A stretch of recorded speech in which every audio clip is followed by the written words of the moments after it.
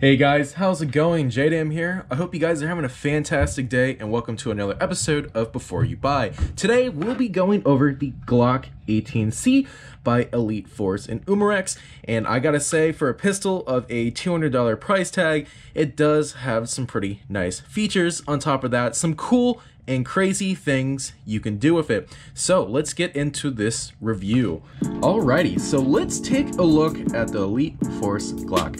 So starting off, before I bought this, I actually went to a airsoft shop up in Columbus to kind of just check out and see what they had.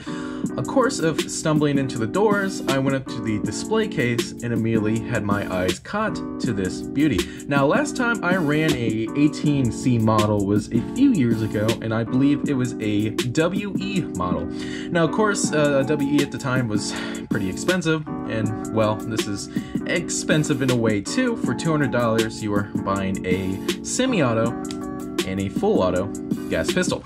So let's talk about this right here. So pulling this out of the box, you get, of course, the gun itself, and of course you get a 50 round magazine, which is pretty good. Now, another thing I've also learned about the Elite Force Glock 18 is that this gun works on CO2 and green gas. Now, you're probably wondering which model mags work. Apparently, these mags are also capable to work with the 17 model.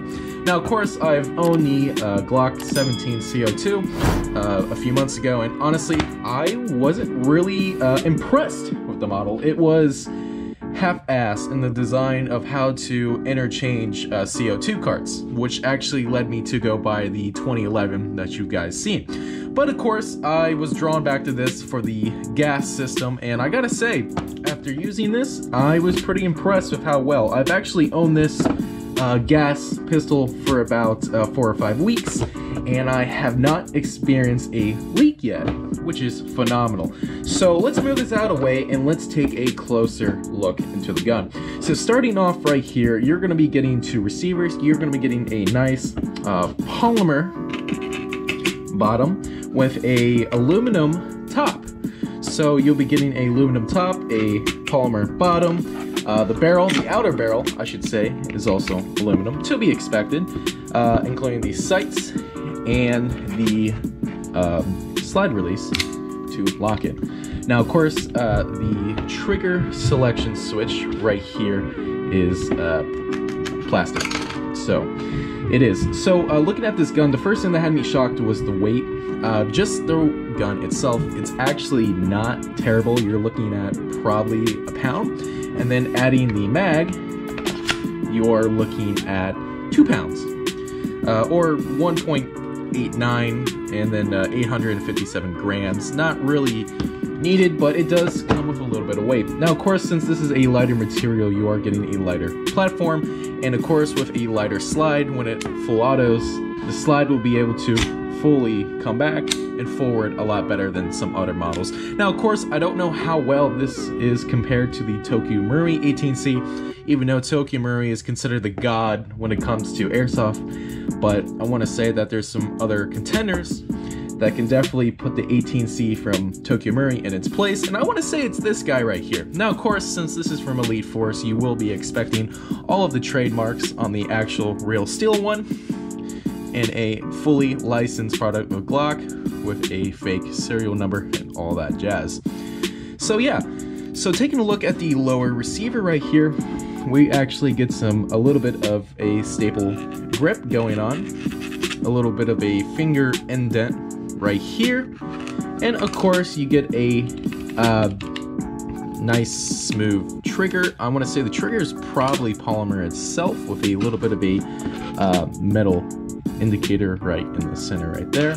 And then of course on the very front you're also getting some grooves in there too, which feels great for people who run without gloves, but I run with gloves, so this I really won't be able to feel it. So another thing that I found that I personally wasn't a fan about this model was the barrel. It is not threaded at all. This is a standard barrel, which doesn't make any sense to me, because why would an airsoft company release a handgun without it having threaded outer barrel. I mean, for goodness sake, we're airsofters. We like to put a bunch of crazy attachments on it. So there was that disappointment. Now, you can put a RMR on this, but I really wanted to put a tracer unit to run this for indoors. This is going to be a probably strictly indoor gun, just for fun, shits and giggles, I like to say. But out of the box, it is pretty solid, I have to say. Now, some of the features of this, of course, you're getting a 50 round mag. The gun also works with CO2 mags and green gas mags. I don't know if there's a CO2 stick mag, but I want to say in the future there probably is. On top of that, if you possibly wanted to get a drum mag for this, AW Customs actually makes drum mags for this. So if you really want to be that guy who just never has to reload, that can be an option. Now, the FPS on this, we are looking at, oh, I don't know, 300 to 320 is what the website said. I personally don't have a chrono, so I can't for sure confirm that, but around the 300 and 320 mark is what you will be expecting out of this. On top of this, this gun does have a hop-up adjustment, and in order to access the hop-up out of most of the Glocks, it's the same thing. You will be pulling these slides down right here on both sides, and then you slide off the top. Okay, so we're gonna slide off the top there. In doing so, the hop-up wheel is actually right here. Now, of course, from anybody who's owned an airsoft Glock in the past, they are relatively easy to take apart and upgrade. You just need to pull out this guy right here, and then you'll have access to the gas blowback unit and the outer and inner barrel that you can take off. I'm not going to, just for the review itself, but yeah. So another thing I've also found out is I had my old WE slide. Let me go grab that for you guys really quick. So here we have a WE slide with some really cool cuts into it. From what I've learned is the slide does go on top and it does fit on the receiver, but the only issue is that it somehow seems to grab on to the internals and is unable to fully go back and function. Though I do believe if I take this and probably grind down some parts, including this in the inner and outer barrel, I think I can get it to work. But as of right now, it's going to take a little bit of manpower to really get this working. So once you figured out where the hop-up wheel is, adjusting or putting the slide back on is as easy as, well, 1, 2, 3. You just slide it on to the grooves right here, and then you just slide it. Oh, no, not like that. Yep, slide it on, and the gun's good to go. So looking at the gun right here, the selector switch is actually kind of stiff, which is good because the problem I had with the WE Glock 18 is that this guy would move around like crazy. So sometimes when I would pull it back like so, it would actually be on full auto, and then when I pointed at a player, the player would get full autoed and get pissed off. But that doesn't seem to be a problem with the Elite Force, which is nice. I'm glad that they actually were able to get that fixed. That was pretty cool. So it is not bad. It is a little stiff, but I prefer it to be stiff because you don't accidentally want to have it on full auto and spray somebody down. I've done that myself, and yeah, they are not a-okay with that. On top of that, you do get a nice cut barrel. I want to say this is proudly for looks. I doubt this has actually any, you know, performance with this, or maybe it does. I could be wrong, but yeah. So a pretty solid gun out of the way. Now, of course, I am going to get some gameplay of this, and I'll show you guys later in the review, but I also want to show you guys what you can possibly do with this. So, of course, I got this as a fun indoor gun to use at the field, but I also found out apparently you can get some really cool carbine kits with this pistol just itself. So we are going to take a look at some of the carbine kits and kind of give you guys some ideas on what to expect if you do want to pick up this pistol. Alrighty, so here on our desktop, we're going to go check out some of the cool carbine kits you can get for the Glock and Glock 18 models. I like to go to e-bike just because they have everything, but this is the first one I saw by AW Custom, and for the price, it really isn't terrible. This is one of the things you could possibly do with it if you choose to. It's an idea that I'm actually thinking of doing, more of a converting it into a small gas submachine gun for indoors, possibly putting a tracer unit on it somehow, but this is one of the first models we see.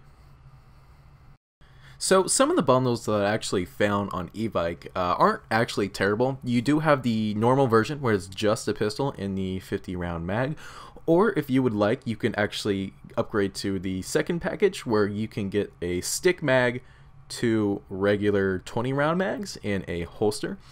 And of course, well, I guess the holster seems good. I don't personally have any experience with it, but of course, then you can get the big boy one where you just get a big ass drum mag. I don't know how much gas or if it's HPA adaptable, but let me just say that thing looks like a beefy bitch. Let's show some more carbine kits. Alrighty, so from doing a random search, you can actually get quite a few kits. From the top 2 right there. It kind of depends on what you really want. I mean, honestly, they all look pretty good. I do know that there's some kits that are not capable of working with the Glock 18C model, but I am 100% sure that all of these work with the Glock 19, the Glock 17, Tokyo Marui, WE, all that jazz. And look, you can even get barrel extensions, so I can run the tracer on it, which I am excited. But just taking a grand overview on just parts and everything, I want to say thanks to Elite Force, there is a large variety. Of course, I mean, these are from other companies, but there's a large variety of parts, which is also good. It's nice knowing that you can upgrade what you have right from the get-go. You don't have to wait or anything. Now, of course, some of these could be out of stock, but typically eBike is pretty good with getting stuff pulled in from their shelves relatively quickly. So yeah, this is basically an overview on stuff you guys can basically get if you do want to run your if you basically want to turn your Glock into a submachine gun boy. Yeah, so let's get into some gameplay for you guys. Alright guys, so this is a little short gameplay of what I caught with the Glock 18C, just so you guys can kind of see the performance and how it plays on the field. Yet again, I've never been to this field. This is a brand new field, so I'm not as aggressive as normal, but I hope you guys enjoy the review. Please enjoy this gameplay. If you guys like to support the channel, go ahead and subscribe, and also smash that like button. You guys are crazy. I love you guys. I'll see you guys in the next video. Peace.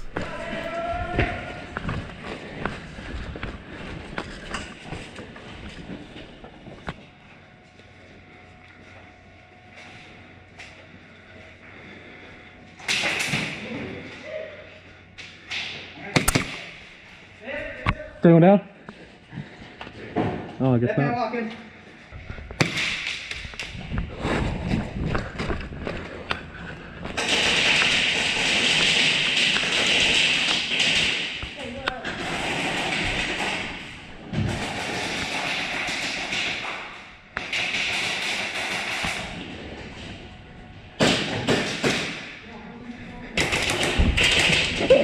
I see that shit. Wait, shooting through the barrel is not allowed, right? Yeah, you can't shoot through the barrel. Oh, my bad. Okay.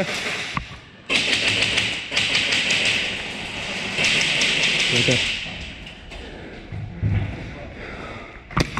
Whew, watch it, he's right down the center. Is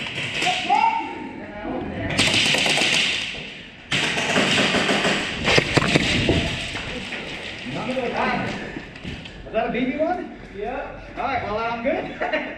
Yeah, none of those hit me.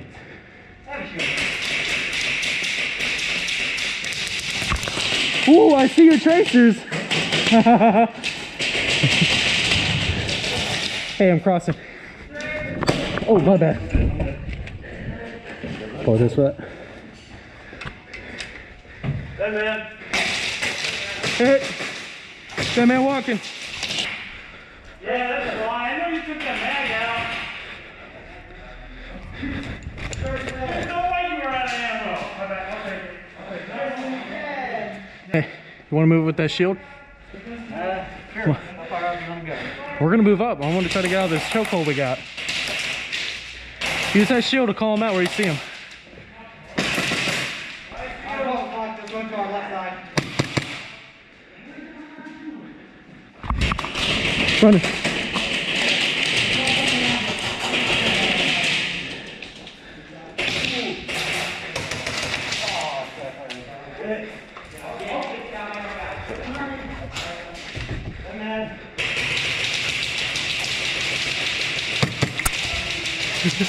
Oops, sorry.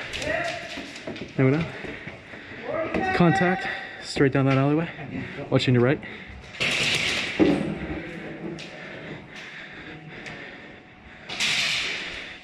Okay, start moving up, start moving. No, no, no.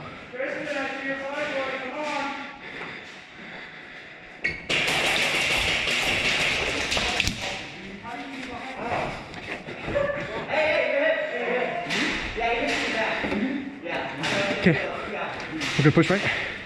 Cool. There we go. Ooh. 10, 9, 8, 7, 6. Down, down. Oh, good shot.